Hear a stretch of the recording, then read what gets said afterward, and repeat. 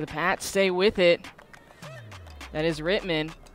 And fired in there is Richie-Ozzie. She's starting this game off strong. Gets the goal, and the Pats already up 1-0. The Bears are going to slow down this potent offense, but it's easier said than done. The Pats, another one. That's Labizo getting in on the action. Picked up by UC once again, cutting across, and that's a goal. That's Rittman, already has an assist. Why not add a goal in? UC up 3-0, but not able to, and that's Helston who got the ground ball pickup, and then a shot fired there by the senior Hensley.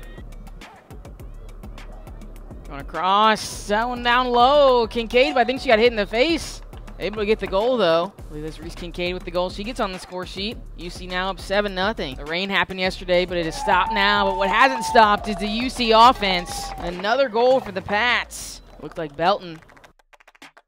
4 minutes remaining, and they add another goal. The Pats just keep pouring it on now in double-digit territory with 10 goals. UC picks it up, down a man. Doesn't matter.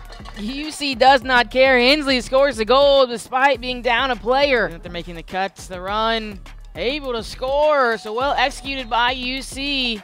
Pats scoring from all different positions here. So Rask gets the goal. A save, it doesn't matter. Picked back up by UC and fires in there for a goal. So it doesn't work the first time. Might as well go back to it. Ball on the ground, gets it back.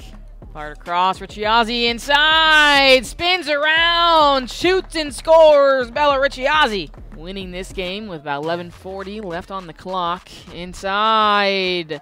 Nicely fired in there. Another goal, and that one's to Helston.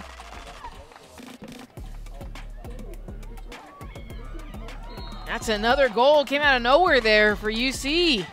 Just keeps making it happen here. That was Rask, assisted by Bryant.